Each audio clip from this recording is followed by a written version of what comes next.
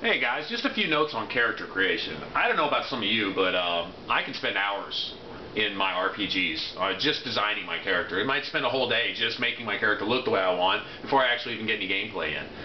That's just me. I pretty much have a preset idea on how I'm going to make my character. I prefer the Breton. It's just my favorite, appearance-wise, in the game.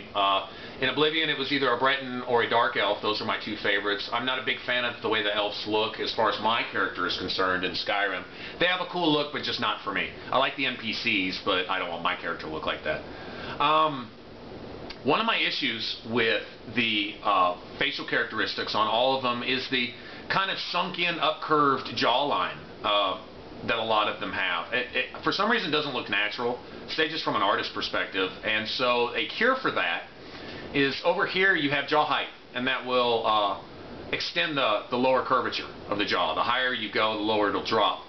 I don't want to go too much, obviously. You get too much of the chipmunk cheek look, but I like a rounded cheek on a girl for the most part. So drop that down a little bit, adjust the jaw width if I have to, bring that in some.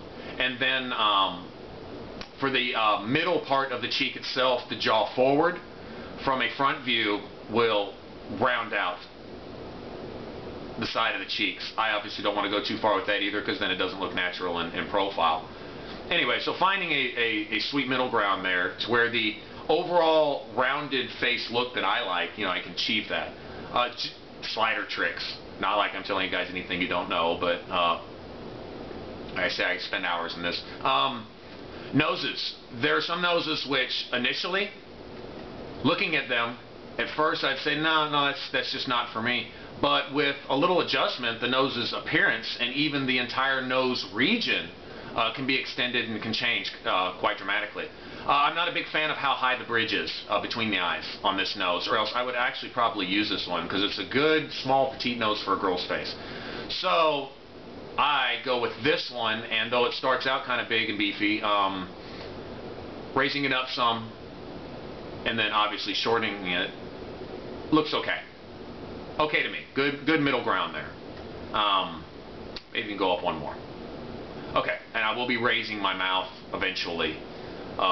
Speaking of mouths, there's one in here. It's personally one of my favorites, but it takes a lot of adjusting. Is this frumpy mouth right here? I do not like that. It sits low. It's like I have pouty face here. But with some adjustments, raising it, you can change slightly not only the expression of the mouth, but the entire appearance of the mouth on the face. And then to cure the overbite issue, which works with some of them, but not with this one in my opinion, chin forward. It doesn't just deal with the chin, it deals with the whole bottom jaw. And so you can bring the lips out, and if you want to go Uthgert the Unbroken with the stubborn I dare you to punch me in my face look, there you go all the way forward with it. I'll find a middle ground. My character here, and I think that'll work. I'll put on lipstick should you decide to use it if you're on a female character, to see if that looks natural. That looks good for me. Maybe even up one more notch. Okay, and that might dictate, in fact I'm probably going to bring the chin up some to round the face out just a little bit more. Widen that some, and you know, once you get the frame, the outer part of the face done, you can start working on the inside and put everything in its place to where it looks balanced. Each to his own. You know, the beauty is in the eyes of the beholder, so to speak. So, you know, what do you think looks good? By the time I'm done with this, all y'all might say, oh, that is the worst thing I've ever seen in my whole life. Well, you know, that's cool. Each to his own. I like it. I'm cool with it, and that's what matters. You know, this is the character I want to play. It's who I want to be. And in the cutscenes where I'm doing a mad decapitation on some bandit who had the bad luck to run into my person, there you go. You know, you see this, you know, image of my face, you know, with this mean scowl as I, you know, lop his head off type of thing. It's all good fun. All right, let's see. Brow type.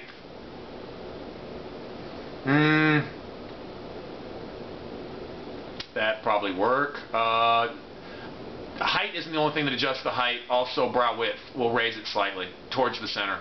Not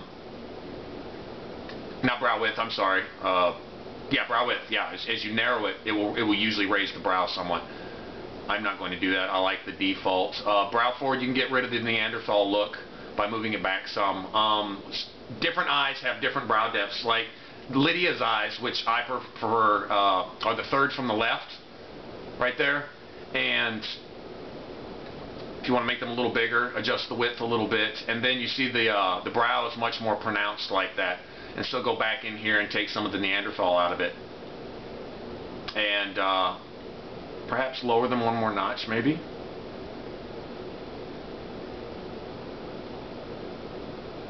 Nice wicked look there. Don't know if the mouth is too high. Might be able to drop that one. And then go back to the eyes and, you know, start making up the face. Once I've got everything where I want it, obviously. I don't like that one. I may leave most of that out altogether and just go with eyeliner. And then the Witch Who Hasn't Slept in 6 Days look, because that is going to go with the war paint, which is one of my favorite parts. Each race has its own distinct war paint to the right side of the slider, and Bretons are one of my favorites. This can go with either a really pale skin or a mid-range. Now this same skin tone on other races would be a lot darker. The Bretons and the Nords tend to be paler, where even to the far right, that is not as dark as the mid-tones on some other races. This one I usually go over about 5 now. 1, 2, 3, 4, 5, 4. 4 is good. Okay. War paint. This is my favorite with this one. With the Nord, the same spot right here would be the 3 stripes like you find in Aella, which is also a really cool one. If I do play a Nord, I'll usually pick that one. And then I'm going to go all the way wicked with this one, and I'm keeping in mind that way later in the game, thinking ahead a little bit, I probably want to become a vampire with the glowing eyes, and the glowing eyes on that black background there would look really cool, especially in a cutscene where you're doing you know, a finishing move or a decapitation, whatever. And this is my default hairstyle on all my female characters. I take the braid out because too many dudes wear the braid in the game, and I usually go black. These two, I'll go with that one. There we go. And that would be my character. In a cutscene, when this character right here is decapitating somebody, it actually looks really cool. And in third person, when you've been away from your controller for a while and you do the full 360 camera span thing that the game does on its own, your character looks kind of cool standing there. I'll eventually be wearing the tribal armor that the Forsworn have, and I'll finish the game in that armor. Once you get that upgraded and get a good dual enchantments on all the pieces, it's solid armor.